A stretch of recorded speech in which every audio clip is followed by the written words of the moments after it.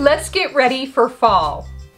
And what better way to usher in this time of year but to create a tabletop mosaic.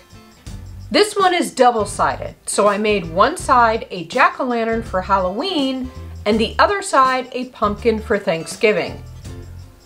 All substrates, materials, tools, adhesives, and grout will be listed down below in the description in case you'd like to create a tabletop mosaic of your own. You can find this information if you click Show More underneath the video description if you're on your computer, and if you're on your tablet or phone, you can do this by clicking the down arrow to the right of the video title. You can watch the full tutorial here on my channel, and I'll include a link down below in the description so you can check it out. But let's jump right in and cover the basics of this mosaic project.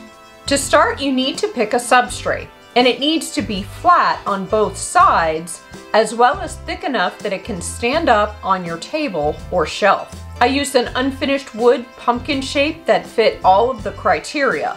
It has a cutout jack-o'-lantern face, which I'll use as a guide. However, I'll be covering it with glass, and you'll see what I mean in a minute. Before you begin tiling, you need to seal your wood substrate, and I'll include a video link down below in the description that will show you how to do this. Next, you need to decide on your tesserae. I used stained glass, vitreous glass, smalty, and glass tile on both sides of the substrate. I made sure to include a mix of light, medium, and dark oranges to create depth and interest for my mosaic. I even included a few iridescent tesserae to add some shimmer to the piece. Once you've decided on your tesserae, you need to cut it down.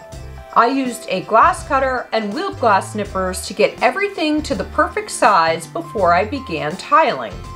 And then once I started tiling, I made some minor adjustments to the tesserae along the way. I'll include video links down below in the description for any of the tesserae, tools, adhesives, and grout that I'm using in today's video.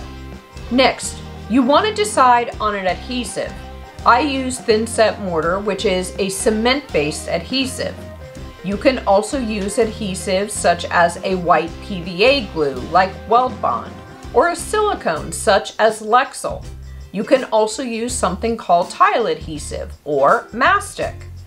And you can even use epoxy sculpt.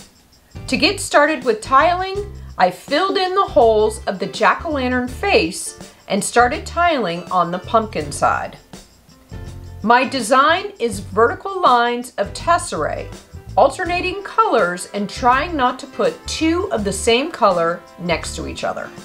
Once I was done tiling this side, I flipped over the substrate and used the existing cutouts of the jack-o'-lantern face to cut the black stained glass, and I adhered those tesserae. Then I got to work tiling the rest of the substrate, using random shaped tesserae in the same mix of oranges that I used on the pumpkin side.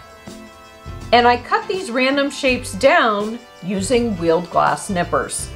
Once that tiling was done, I got to work on the stem of each side. And for the stems, I used green vitreous glass. Once the mosaic had been sitting and drying for at least 24 hours, it was ready to be grouted. And for this, I used charcoal gray sanded grout. Since the tile work was flat on both sides, the grouting went very quickly. And once the grout had cured, I finished off the mosaic by painting the exposed wood a matching charcoal gray color as well. And I did this with acrylic craft paint. All substrates, materials, tools, adhesives, and grout will be listed down below in the description in case you'd like to create a double-sided jack-o'-lantern pumpkin of your own. I'll also include down below in the description a link to the full tutorial of this project. If you're interested in more Halloween and fall mosaic projects, you can click or tap the screen right here to get started.